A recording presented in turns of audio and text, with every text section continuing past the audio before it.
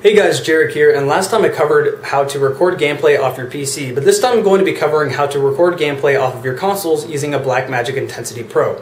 Now, as a warning, I am mainly a PC gamer. I built my computer from the ground up, but I don't really care too much for wire management, so my computer and behind it is just a mess of wires.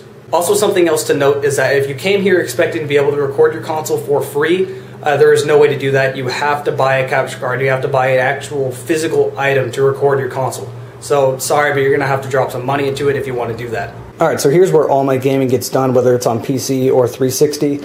Don't worry, this method still does work if you're using a TV instead of a computer LCD, so this should be able to cover everything. So here's where the magic actually happens. What you're seeing right now, this chip right here is actually the Blackmagic Intensity Pro. I have the PCI Express version, which just plugs straight into the PCI Express slot right there. And then after that, all you need to do is install the drivers, which comes in the box. It's fairly straightforward. I don't think I really need to cover that. It's just installing drivers to make it work. Yeah, you just plug it in, basically, and it works.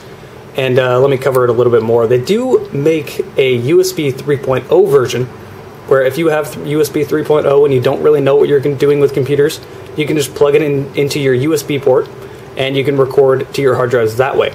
So if you have USB 3.0 and you're not very good with computers, I would recommend buying that. But other words, this works absolutely great, and I actually kind of prefer the PCI Express version. So here is my 360. For the sake of time's sake, I'm going to be covering the 360 and not the PS3 today. So I record via HDMI. So I have my HDMI cord coming out of the back of my 360, and here's the wire, and it leads up to the back of the capture card. That's actually the back of the capture card. You saw the other side of it, and this is plugged straight into the capture card. So here is the 360 HDMI cable. That's going into the capture card, and this is what the capture card uses to record both video and audio. So theoretically, you could just plug this in and start recording. You wouldn't be able to see what you're doing unless you have the software open, but you can just plug that in and record, and it would work. But in order to get it to display on your LCD or your TV, you need to plug in another HDMI cable. This is what this one is. And then I have this running back into the back of my LCD, and that's how I display it to myself when I play games, so I can actually see what I'm doing.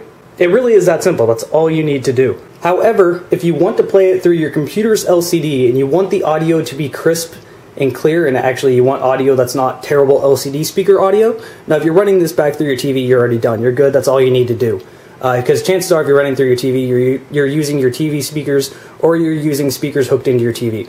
But if you are on PC and you want to have the setup I have, you're going to need to use, this comes with the Microsoft's HDMI adapter.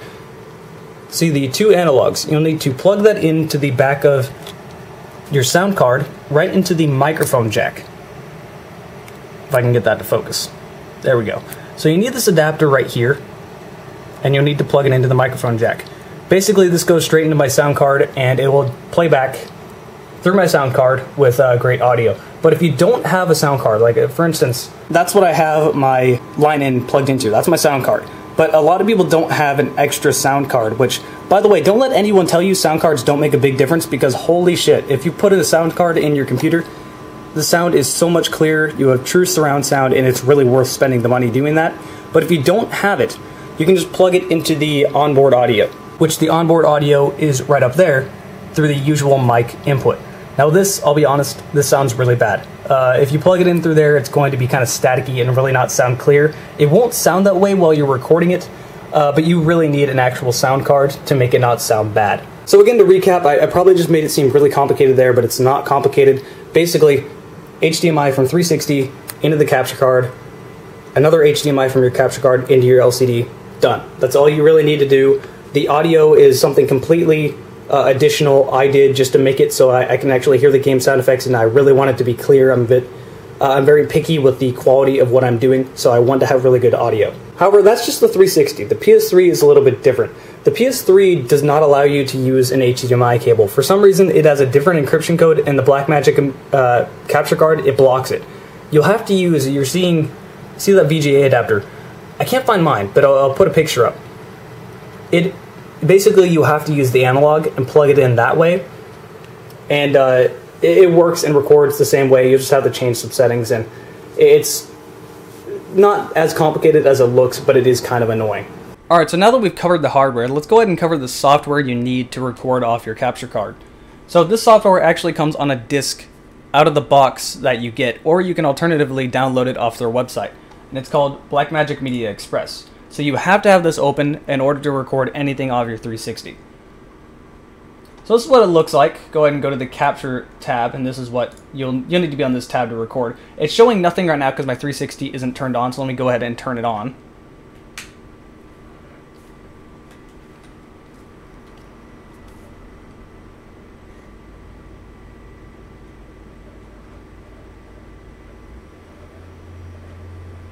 So there you go, you're seeing what I'm recording right now, or not recording, but you're seeing my 360 right now. Something very important to mention right away is that this cannot record in 1080p. There's really no reason to record in 1080p when it comes to this though, because this current console generation doesn't have true 1080p. It has upscaled 720. The 1080 you see is fake 1080. It's literally just stretched out 720. This current console generation cannot handle 1080. It would make it lag way too much if it had true 1080. So there's really no reason to record in 1080 even if it allowed you to. And even then, if you did record in 1080, it'd just take up more space on your hard drive. It'd take more out of your hard drive. It would make the file sizes bigger and take longer to upload. It would take longer to render in Sony Vegas. There's just really no reason to. It's record in 720p. That's what you should record to. Something else very important to mention is that the preferences, your resolution has to be the same in these settings here and here. So for instance, I have it set to 720p right now. If I change it to like 1080p and click OK, it's going to go black and it's not going to record anything because the resolution is different. It has to be the same. So I'm going to change it back to 720 and bam, you're able to see what I'm doing. So it has to be the same on both preferences. So settings here are fairly simple. There's not much you really need to tweak around with. I have it set to AVI Motion JPEG. I haven't really tried the other ones. This one works great for me. The quality of the capture card is incredibly clear. So if you want to just paste your settings with mine and match them up if you're having issues, go ahead and try that. Here is just wherever you want to record to on your hard drives. I have it set to my Velociraptor. And it doesn't seem to take very much out of your hard drives. My other hard drive is somewhat slow, only about 45 megabytes write speed. 45 megabytes a second for the write speed, and it runs perfectly fine. No hitch-ups, no lag, no anything. It looks really good no matter what I'm recording to. So it doesn't take much out of your hard drive. But it does record in somewhat large file sizes, nowhere near as big as like Fraps or DX3, but still fairly large. So you're going to have to render them down later, and I'll get to that in a moment. Now the one thing that kind of bothers me about this program is that it doesn't have an option to record from an external mic. So if you want to do like live commentary, like do a playthrough or something and record your voice while you're playing, you're going to have to use an external program. Something like Audacity, or what I use is a free sound recorder. So let me go ahead and open that. This program takes a little bit of a while to open. Oh, there we go. This is what I use. Works perfectly fine. I set the hotkey to F7, so what I'll do is I'll just press F7 and click capture at the same time, and then later just put it in Sony Vegas and edit it that way. And that's how I get the live commentary when I'm playing gameplay. Just use headphones and record using this. However, if you want to do live commentary with someone else, this is where it gets a little bit more complicated. The thing with this capture card is it doesn't record your headset. Like if someone's talking just through your headset, it won't record that. You have to have that person coming through your speakers, which if someone's coming through the speakers, then you also have to turn down the gameplay of the video game itself. And not every single Xbox game allows you to turn down the audio of the game. So with some games, you're not going to be allowed to do that. On top of that, that quality is going to be terrible because it's Xbox Live mic quality. So honestly, what I recommend doing is telling your friend to get off Xbox and to get on Skype, or at least for talking. Tell them to get into a Skype call and download this program called EVR, or something like that. I'm forgetting what the actual name is.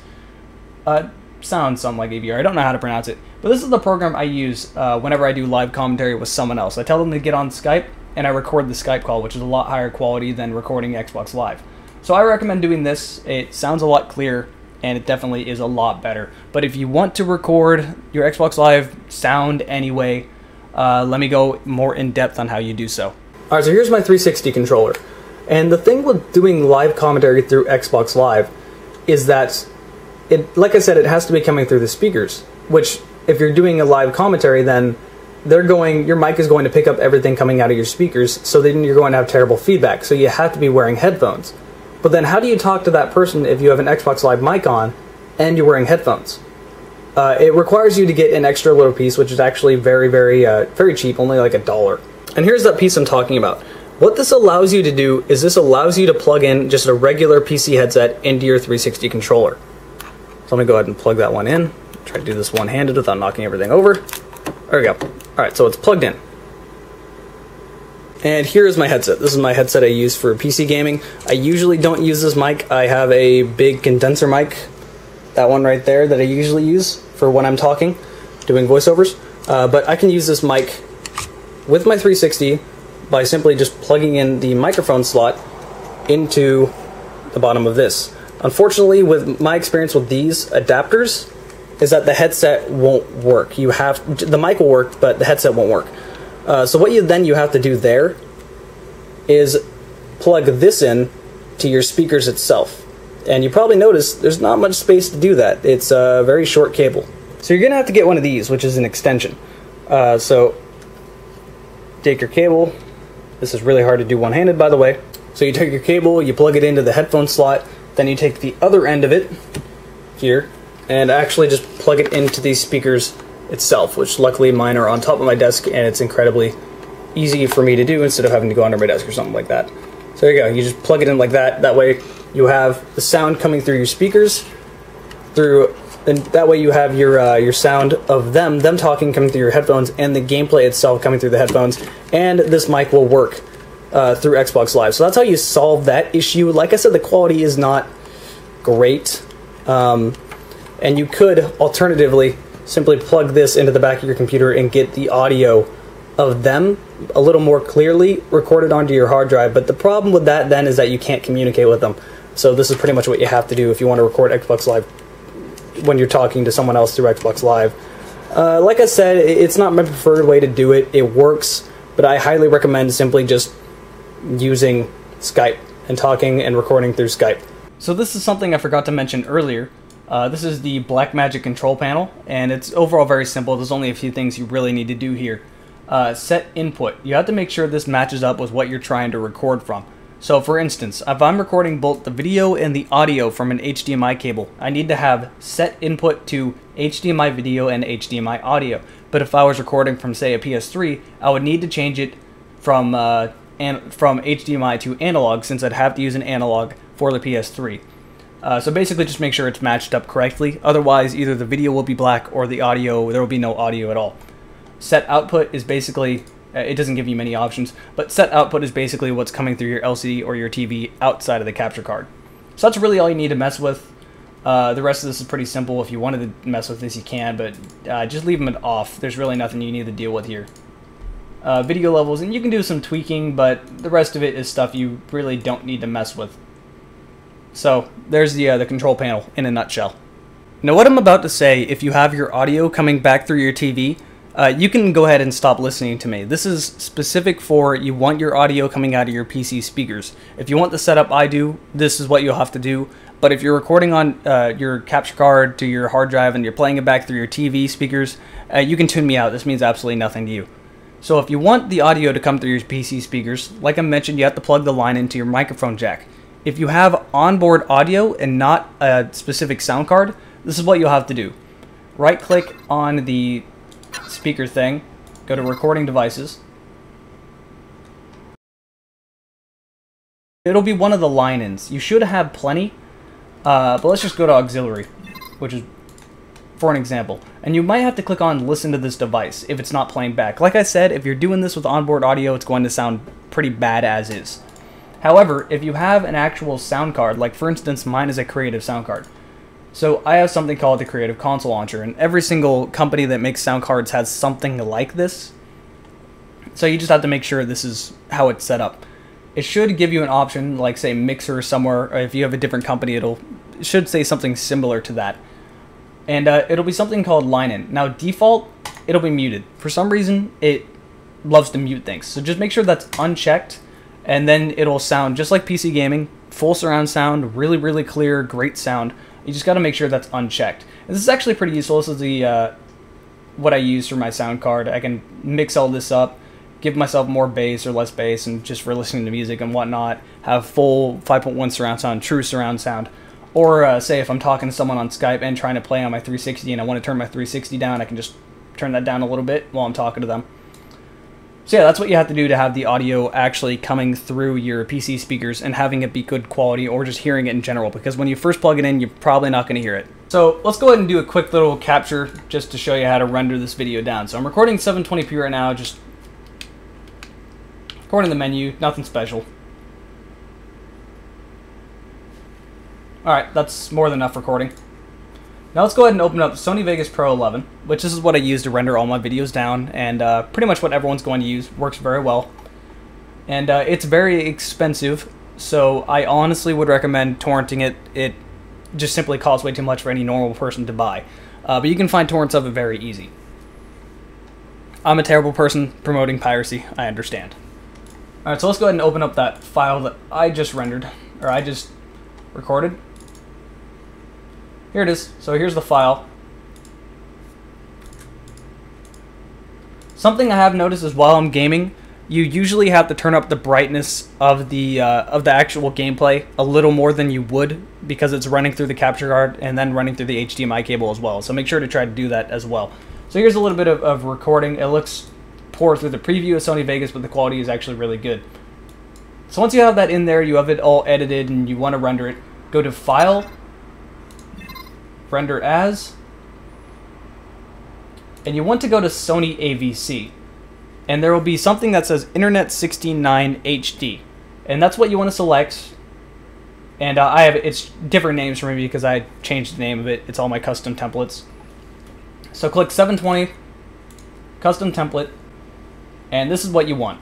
You shouldn't have to change anything else. It should look just like this. It'll give you good quality, but not gigantic file sizes, perfect for uploading to YouTube. It was actually made with that in mind. And audio, that's what you should get for audio. So you can just match up your settings with mine, and that should be good for the quality there. And then you change the name, browse, wherever the hell you want to save it to, and then click render, and it'll just make the video for you, and then at that point you can just upload it to YouTube. So that's how you record off your 360. It's a little bit more complicated than recording from your PC, and I would recommend that you just switch and become a PC gamer if you plan to record anything. So there you go. There's some tutorial on how to use your Blackmagic Intensity Pro. Hope it helped, and I'll see you guys later.